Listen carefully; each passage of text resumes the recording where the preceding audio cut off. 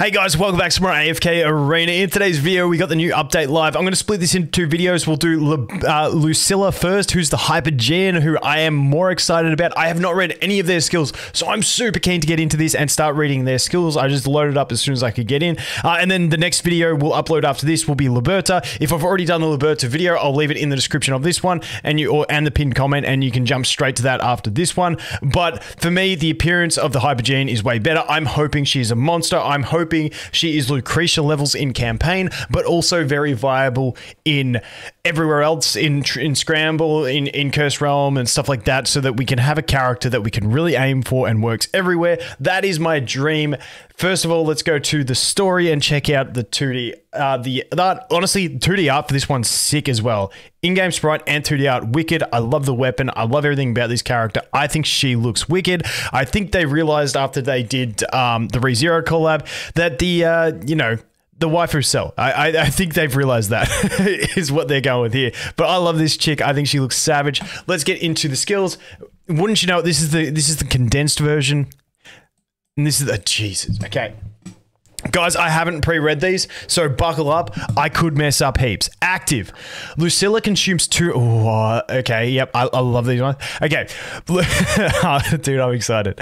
Lucilla consumes 200 energy per second to create a domain around herself until all energy is exhausted. While active, the attack rating and defense rating of all allied heroes are increased by 30% of the attributes sealed by Lucilla's Crimson Scythe. So that's going to be something we find out later on. Enemies within the domain cannot gain shields. That's handy. Passive. Lucilla wields her Crimson Scythe. I love her weapon, by the way, to attack, sealing enemy heroes and reducing their attributes until she is defeated. Normal attacks 5% to 30% of current defense rating. So I'm tipping her normal attacks seal that much. Seal 5% must be stacking. Moonshade Chase, which is another ability, I'm assuming 5 to 30% of current attack rating. Full Moon, 10 to 25% of current attack and defense rating. Each enemy hero can be sealed for up to 40% of her initial attributes. Okay, so it's capped at hers. That kind of sucks for campaign and stuff.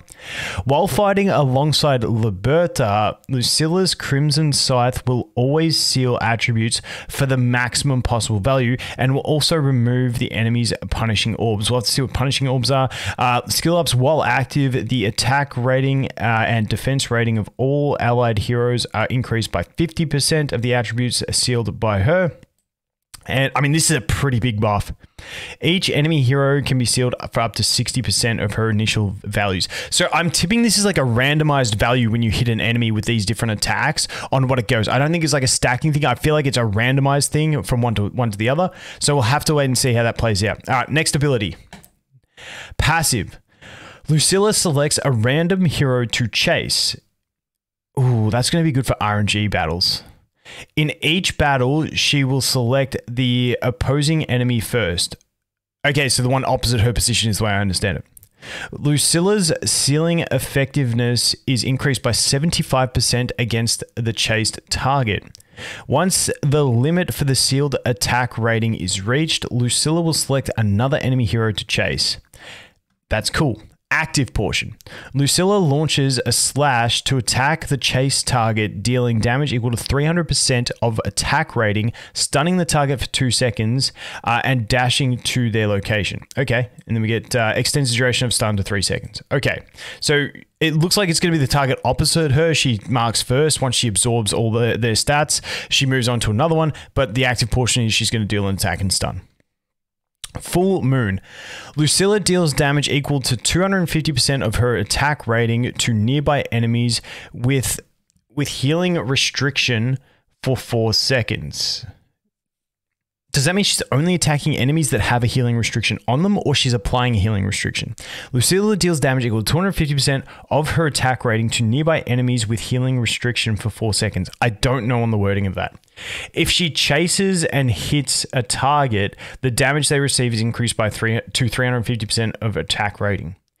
Level 2 takes 20% less damage from non-chase targets. That's always good. Increased damage to 300% of her attack rating. Increases the damage to the chase target by 400. E30 takes 50% less damage from non-chase targets. Okay. It's going to be decent for like scramble and stuff, I guess. Passive.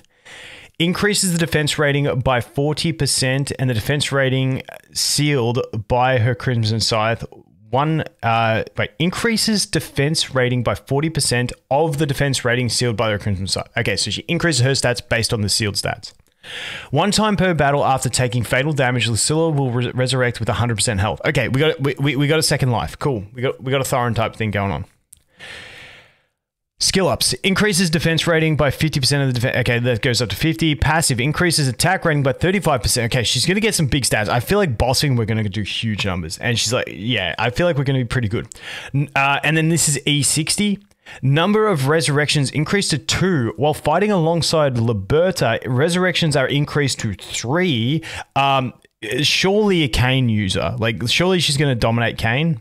Unless we still can't get the high enough damage with her. And when Liberta is about to take fatal damage, Lucilla will use up one of her resurrections to block that damage and grant him... Oh, it's a him. I thought it was a chick. Okay, Liberta's a dude. My bad. And grant him immunity to all... After the start of the video, I said they knew people want waifus. I swear that was a chick. My bad. Unless this is a bad translation. I don't know. Grant him immunity to all damage and control effects for 4 seconds. This can be triggered up to 1 time per battle. That's pretty cool. I mean, E60 is going to be pretty important for this, I'd say. When you pair them together. We'll have to see how they pair together. But let's go here. All right, signature item.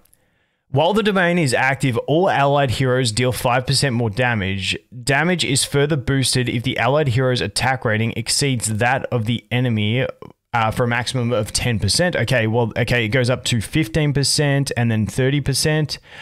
While the domain is active, all allied heroes gain 20 magic pierce points and 20 physical pierce points. In addition, Liberta takes 50% less damage. So we're doing the massive team up thing. Like, I feel like they're really focusing in on that team up aspect.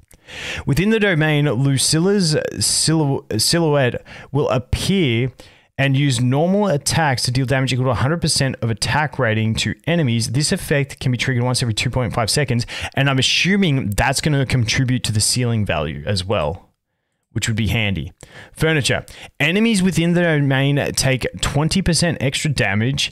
If there are more surviving allied heroes than enemy heroes, then enemies within the domain take more extra damage for a max of 40%. Okay, cool.